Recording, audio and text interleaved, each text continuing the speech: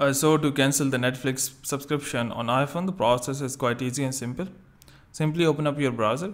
In my case, I will open up the Google Chrome browser. You can also open the Safari or whatever you want to.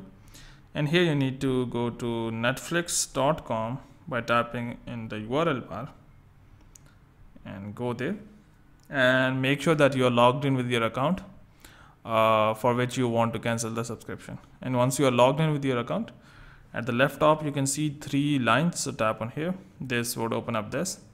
Now go and tap on account, so you can see account, tap on here, and once here simply scroll down to the bottom. Here you can see cancel membership, so tap on cancel membership.